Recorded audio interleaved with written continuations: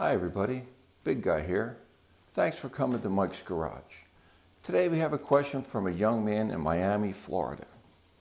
His name is Carlos. Carlos wants to know, hey Big Guy, they're trying to teach me fractions in school. I don't understand them and I don't know why I need them. Carlos, it's a good question and I think I have an answer. The answer is you will need it every day. Every day. You need it in cooking.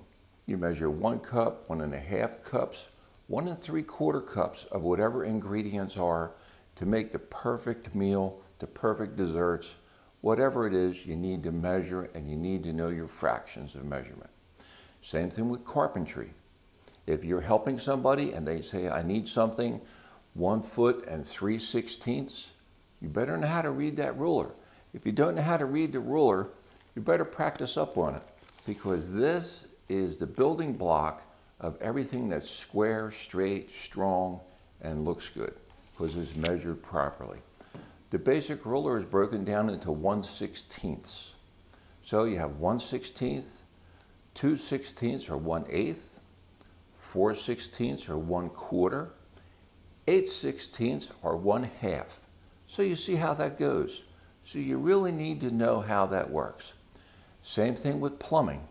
You have to know that the pipe goes downhill by how much. You have to measure it, whether it's 1 inch per yard, 2 inches per 20 yards. A pipe has to go downhill to keep water flowing downhill if it's a drain. So you need to know that. A mechanic, he needs a wrench. It's 3/4 of an inch, 7/16 of an inch, 1/8 of an inch, 5/16. They're all different sizes and they're all fractions based. That's all standard measurements. Okay? So you need to know that. The same thing goes for an electrician.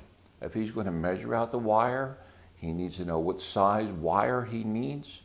So you have to have the right math in your head to be able to figure it out without standing there and not have a clue. One of the things I used to like to ask my children, if we're in the car and I'm going 60 miles an hour, how long will it take me to go 1 mile?